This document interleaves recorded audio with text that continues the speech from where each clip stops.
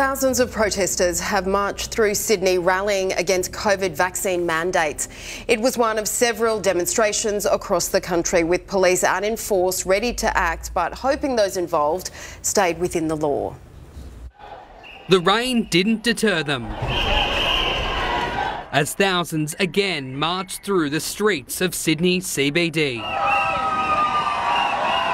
With one key message. No to the vaccine. The whole thing's a scam as far as I'm concerned. Crowds spilled into Hyde Park, filling most of it this afternoon, with signs as colourful as their points of view. We are here to show that not everybody agrees with what the government has decided for us. Everywhere you go, it's in your face. You can't get away from it. Federal MP Craig Kelly was among them. We've got people from all backgrounds. We've got all age groups. We've got young kids, we've got old people.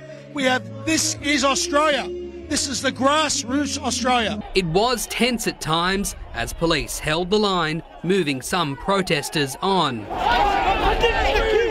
As you can see, protests like this are becoming more and more commonplace, not just here in Sydney, but across the country. Police too, though, they're prepared, not taking any chances, including on the Gold Coast, where One Nation leader Pauline Hanson made an appearance. We want our freedom. We want our choice. It is our choice what we put into our bodies. While in Melbourne, protesters directed their anger at Premier Daniel Andrews. I just believe we should be able to live with freedom the way we always have. And while in Sydney there were no arrests, expect more demonstrations like these in the weeks to come. The turnout today is a true reflection of what people are thinking. Matthew Carstunen, 7 News. Sea of people, when you look at the aerial pictures, they started down Burke Street, they made a bit of a U-turn back down Flinders Street, and they've ended this afternoon here at Treasury Gardens. They're protesting a lot of things. The pandemic bill, the controversial pandemic bill the state government's trying to get through Parliament. They're also protesting mandatory vaccines in general, and you guessed it, the Premier, Dan Andrews. I'm here for freedom, right? We all deserve freedom. The government works for us. Why are they doing what they're doing? And how can they justify it? It just should be a human choice to be able to say that we don't want to be vaccinated with something that's got a 99.7% recovery rate.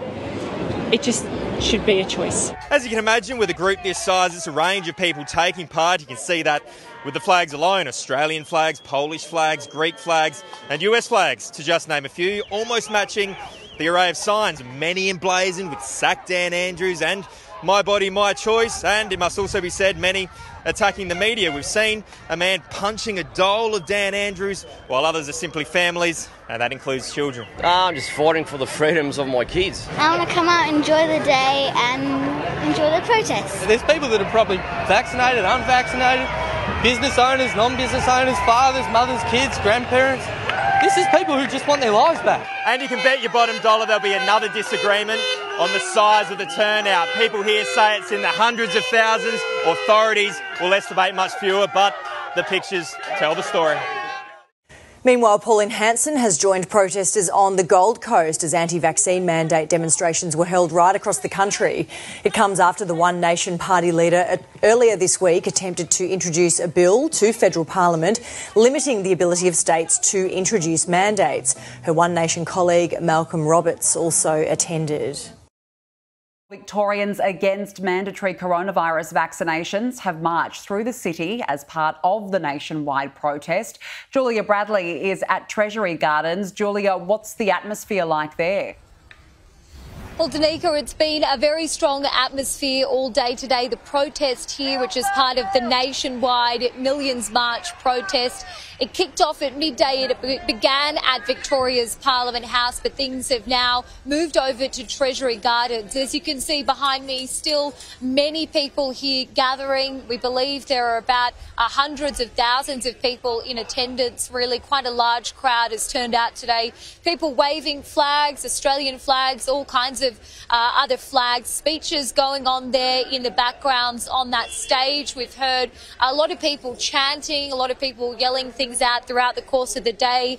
Things like no vaccine mandates, no segregation, That has really been the sentiment of today's protest, that people don't want these COVID vaccines to be mandated, and they also don't want vaccination passports. We've spoken to a number of people, as well as Gab has said as well, that are actually vaccinated but don't believe that it should be a requirement for work. We've spoken to teachers, people from all kinds of different professions. Here's what some of them had to tell us. And why have you turned out today? Basically fighting for future for my kids, job mandates for experimental vaccines, my body, my choice. To take a stand with all these other beautiful people who feel the same way, and to stand up for our freedoms, our democratic state. Yeah, that's why I'm here. So if we end the mandates, we remove a lot of the fuel that's fueling this discontent. And as you can see, there's a lot of Victorians out here. Now, there is another element to today's protest here in Victoria. A lot of people who have turned out today are against the government's new pandemic bill, which has been proposed in Parliament. It's being debated at the moment, and a final vote is expected next week. Now, this is a bill that would give Premier Daniel Andrews unprecedented power to declare a future pandemic and then enforce rules. We've come across a number of crossbench MPs who have been attending today's protest. We've seen independent MP Dr. Catherine Cumming, and we asked her how she feels about this pandemic bill. The importance of actual today is so that it's a show of people power and strength. So the community want everyone to know that they're here for a peaceful protest.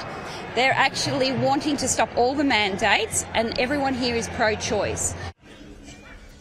We've seen another crossbench MP, a Liberal Democrat, David Limbrick, who has told us that he is not going to support that bill regardless of any amendments that might come at a later stage. And this is all ahead of those emergency powers, the ones that are currently in place, expiring on the 15th of December. A lot of people who we've spoken to today have said that they are going to continue to come out and protest against the idea of mandatory COVID vaccinations and vaccine passports, and they're really hoping that they're going to be listened to.